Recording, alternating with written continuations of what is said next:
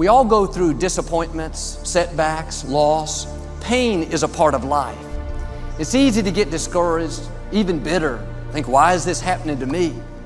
But one of the best principles I've learned is don't put a question mark where God has put a period.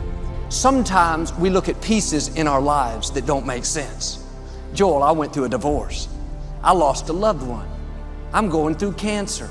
My business went down. This piece couldn't be a part of God's plan.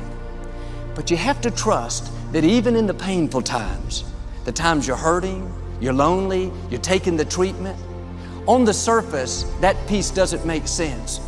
But God doesn't make any mistakes. He's already designed your life, laid out all the pieces down to the smallest details.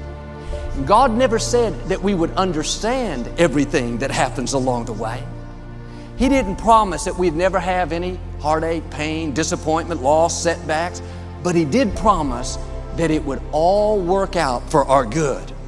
And that piece that's painful, doesn't look like it makes any sense, when everything comes together, it will fit perfectly into place. The key is what we do in our times of pain. Pain will change us. Heartache, loss, disappointments, they don't leave us the same. When I lost my father, I didn't come out like I was before. I was changed. If you go through a divorce, a legal battle, a friend betrays you, eventually that will pass. You'll get through it, but you will be different. Now, how the pain changes you is up to you.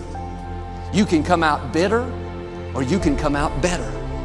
You can come out with a chip on your shoulder blaming God, or you can come out stronger with a greater confidence in God.